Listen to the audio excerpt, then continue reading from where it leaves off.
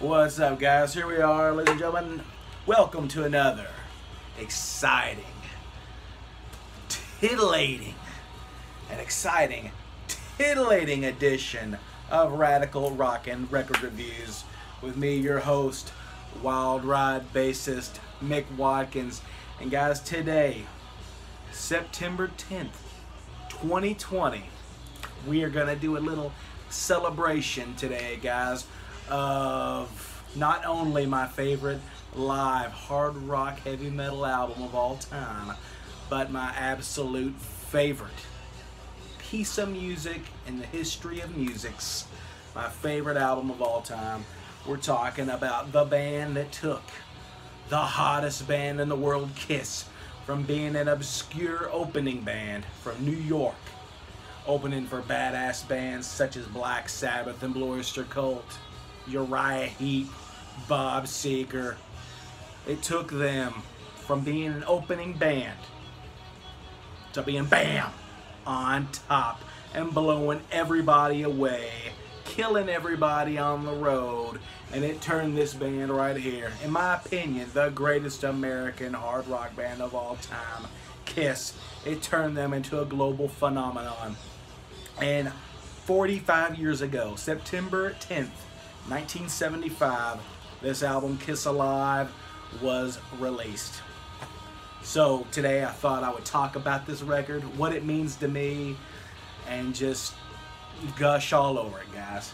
Gush all over it. I got my cool Kiss Alive shirt. This is, in fact, the very first show where I talk about my favorite band of all time, Kiss. Talking about my favorite album of all time, Kiss Alive. And like I said, this album was released back in 1975. You got Kiss at their peak, at their music, at their heaviest in the 70s with the original lineup.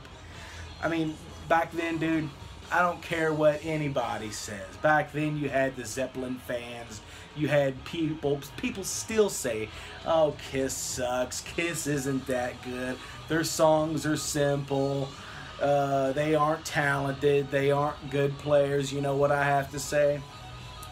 Right here, Set and Spin, because this album totally proves that every kind of insult or any kind of put down towards this band, it just proves that it's all just a big stinky pile of dog shit. And Kiss is in fact a juggernaut and a force to be reckoned with, especially on this amazing album right here, 1975's Alive. I mean, dude, just look at it. You got Gene Simmons singing some of his best songs. You know your man is working hard. He's worth a deuce. Cold Gin, Parasite, which both those songs, Cold Gin and Parasite, penned by the Space Ace Frehley. But nonetheless, Gene Simmons, Let Me Go Rock and Roll, Watching You, She, Rock, and the Rock and Roll National Anthem. A song that, you know, even though I've heard it, and we've all heard it a million times in our lives, I still don't get sick of hearing the good kick-ass version with the awesome Ace Frehley solo of Rock and Roll All Night on here. You got Gene Simmons at his demonic best. You got the star child Paul Stanley. Why? Let me hear you, people. Now, there's a lot of you people telling me backstage before that I heard some of you people like to drink vodka and orange juice. Why, yeah. Let me hear you. Come on, people. Why, yeah.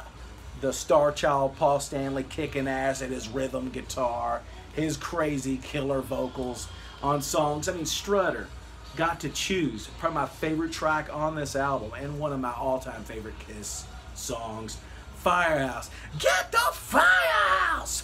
Bam, bam, bam, bam, dun, dun. Come on and love me.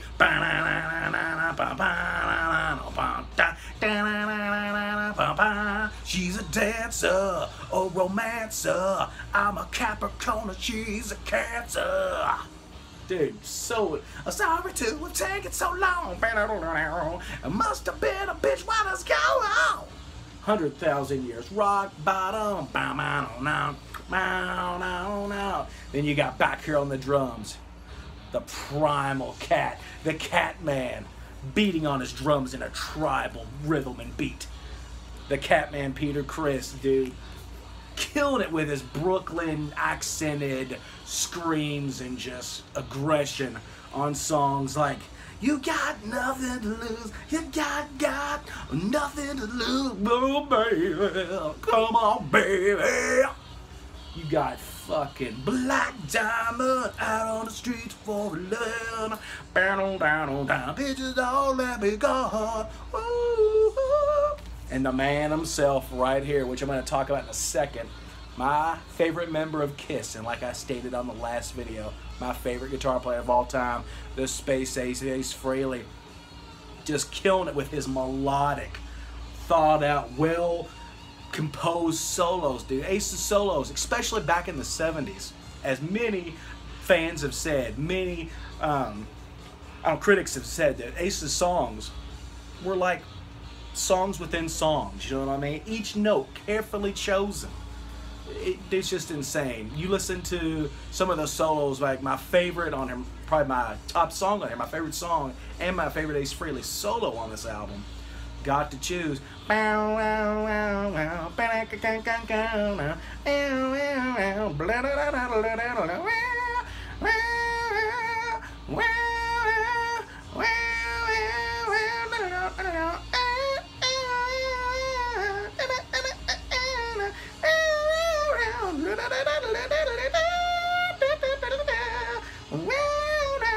Look at that, I can hum the whole damn thing. But anyway, guys, every member of Kiss just completely kicking ass. On top of their game, their best album, and my favorite album of all time. But anyway, what I'm holding right here is the gorgeous mint condition 2014 vinyl reissue. I'm telling you, dude, go out and get this. Go out and get this. Amazon's got it. I think really cheap, maybe $20 to $25 right now.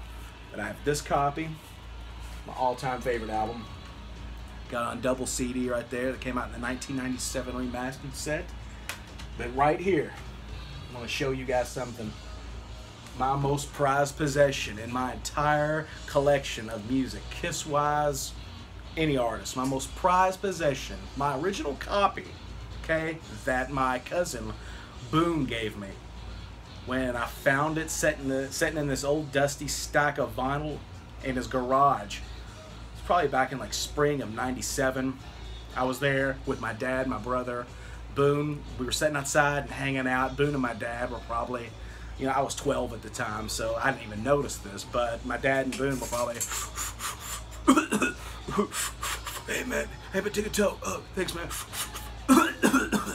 Probably toking up on some fucking weed. Oh.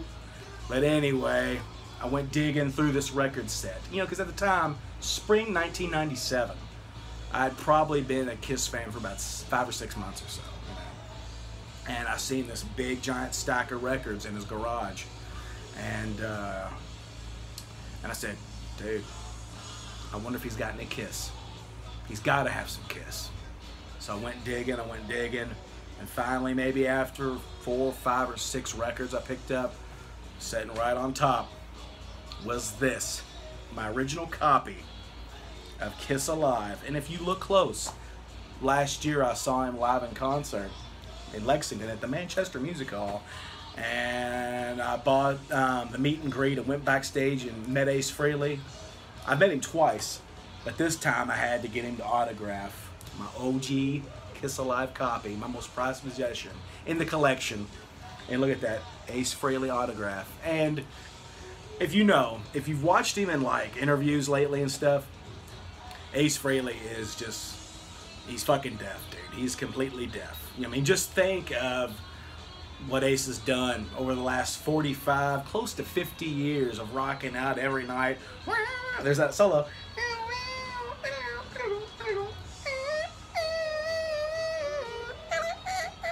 But anyway, jamming out, rocking, shredding, kick-ass killer melodic leads in front of giant walls on Marshall stacks for 45, almost 50 years. That shit'll take a toll on your ears right here. It'll totally ruin your hearing. So with that, you know, being said, is if you ever meet Ace and you're sitting next to him, a little word of advice from a guy that's met him twice. Talk really loud. Say hi, Ace. Nice to meet you. Killer show. Kick ass. Thanks for the great music. And then he'll say like some shit like, oh, well, thanks, man. Nice to meet you. What's your name? And I told him, I said, my name's Mick. Still didn't hear me right. And if you look, well, he got it close. At least he got the ick right. He wrote to Rick. But I can't get pissed off. That's classic Ace humor. And a sure as hell sign showing that he is deaf. But this right here, anyway, crazy awesome story. That night was an epic party with my old buddy John Bon Jovi, Joseph Bonds. He'll tell you all about it when he's a guest on here one day. But anyway, this is the copy, guys. This is the copy that I saw in the garage at my cousin Boone's house. It just blew me away, dude. I remember picking this album cover up and just being like, holy fucking shit, this is the coolest thing I have ever seen in my life. I mean, being a kid, you know, and growing up on Batman, X-Men, Ghostbusters, scary movies, superheroes and shit. You see something like this? You see something like this? It's basically like fucking Batman and the X-Men with guitars, dude. Singing these awesome killer hard rock songs with these perverted ass lyrics about, you know, sticking it in a chick's butt and trying to get her to do some anal sex. Black Diamond, a song about hookers and shit on the streets of New York, prostitutes on the streets of New York, and rocking and rolling and all night long and drinking cold gin and just fucking being hotter than hell. Dude, just the coolest thing. And I remember just picking this album up and opening the gatefold for the first time. You know, seeing the cool notes, reading the notes, you know, that showed off the different characters of the, you know, of them. You had Gene Simmons' note is all kind of vicious and, oh, where's Gene's? Gene's is, oh shit, Gene's is right here. You know, he's talking about dear victims and, you know, just being kind of demonic and being kind of evil and lurid and creepy. Then you got Paul Stanley's, which says, my dear lovers. He's all like the ultimate rock star and ladies man. He's all about love and passion and shit. Then you know, there's Peter writing to the cat people, you know, just being cool, street kid, Brooklyn, New York. The cat, the man with 9 lives. Then Ace, I gotta love Ace's, dude. You know, just talking about being all spaced out, and you know, he's new to Earth, and his boots keeping gravity on Earth's, you know, grounds and stuff. You know, just so cool, dude. So cool reading those notes for the first time, and then seeing these. Look at this. My first time ever seeing these images of the first Kiss album, Hotter Than Hell and Dressed to Kill, and just being enamored. You know, turning it around, reading the awesome song titles, you know, and seeing a packed to the rim Cobo Hall in Detroit, Michigan. Seeing all these cool kids, you know, the cool ass kids holding a sign. Dude, this was just, I mean, like, even before I went home and popped this vinyl down on the turntable, just this jacket alone was just blowing my mind. So thankfully, my cousin Boone said, dude, you really like that, don't you? And I was like, this is the greatest thing I've ever seen. I love it. He's like, you know what? You can go ahead and have it. So thankfully, I took this thing home, okay? Walked in the front door of my grandparents' house. And growing up, my grandparents were super religious. I'm talking about Bible thumper, Southern Baptist, the whole 9 yards, all right? They used to like get on me because they thought Batman was evil looking. The Batman looked like the freaking devil. Now, like, this is mostly my grandmother. But, you know, oh, well, you don't want that. He looks like the damn devil. Yeah, if you thought Batman was the fucking devil, wait until she's seen this. So anyway, being all proud and excited, I walk in and I go, Nana, look at this. Look what Boone gave me. Look at that. That's pure evil. Oh my God, they look like the damn devil. And she yanked it out of my hands. And I was just crushed. I was afraid she was going to take my Kiss record and throw it in the fucking garbage. So I was just bummed out, you know, and I was telling my dad, I was like, Dad, I have to get that back. What's she going to do? Throw it in the trash, destroy it, rip it up, cut it up, break the records? But anyway, later on that night, maybe around 11:30 at midnight, my Nana went to bed. And I snuck upstairs very quietly, very quietly, and opened the knob on the door. And she was sound asleep. I could hear her snoring. I got down on my hands and knees, and I kind of looked around. Where was it at? Where's my Kiss record? She had it stashed under her fucking bed. She had this record under her bed. I felt around and I looked, I grabbed it. I was like, there it is. There's my Kiss record.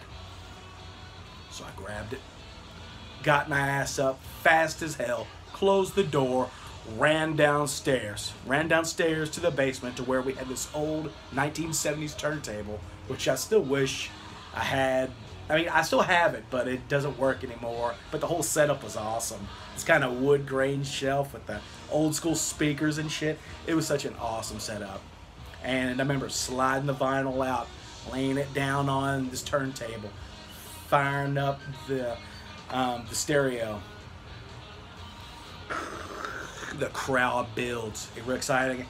And then there he is. You wanted the best, you got it. The hottest out of the world, piss! And fucking Deuce just comes on rocking and roaring. And I remember just sitting there, taking the booklet out, you know what I mean? Shit. Another cool thing about Kiss Alive. So as I'm sitting there, 12-year-old Mick, just sitting there listening to this awesome album.